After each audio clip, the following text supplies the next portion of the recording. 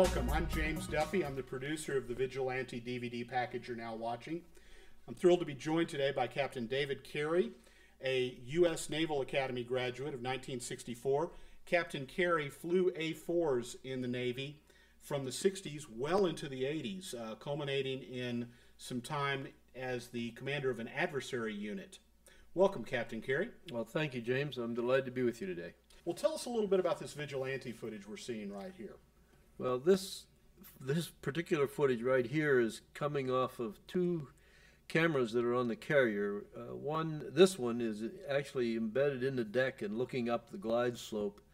That hole in the crosshairs is the optimal glide slope area, and also the vertical crosshair gives you the lineup. You can see he's a little lined up left now, and he's correcting back to the right. Now he's on center line, and now he's right in the window, and he just almost lands right on top of you. Is the landing signal officer actually seeing this video footage? No, the LSO is not looking at it at all. The landing signal officer, LSOs, stand on a platform you'll see them right, we just went past the platform. It was that little black bulb on the side of the ship. And they are strictly watching airplanes. They're not watching anything else. These two fellows are doing field carrier landing practice, and that's the LSO set up on the field. You can see the datum lights, the green datum lights back in the back left. Every aircraft carrier will be equipped with those datum lights. They are, and in the center there's a white light. It's called a meatball, and the objective is to hold the meatball between the green datum lights. If the ball goes high, you're high. If the ball goes low, you're low. And if the ball goes real low, it turns red, and you're real low. And so the way the pilots control the glide slope is by holding the meatball, the white light, in between those green datum lights. And the LSOs, they watch so many airplanes that they know where the glide slope is just looking back there. And so they can tell if the airplane's high or if it's low.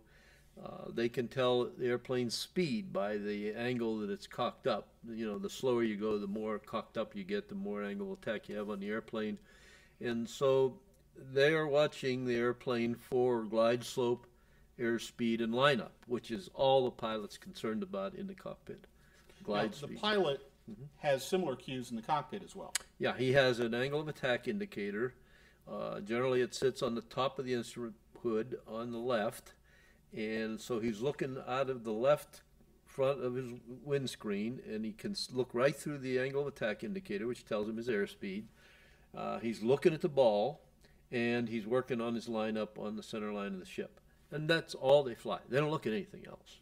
Well, when they start down, they'll generally look at a vertical speed indicator to see where they are. But once you get on the glide slope, and the closer you get to the ship, your scan is strictly angle of attack, ball, lineup, angle of attack, ball, lineup, angle of attack, ball, lineup, and you just keep scanning. That gets ingrained in the aviator after a while. Yeah. Now we have a wave off here. Yeah.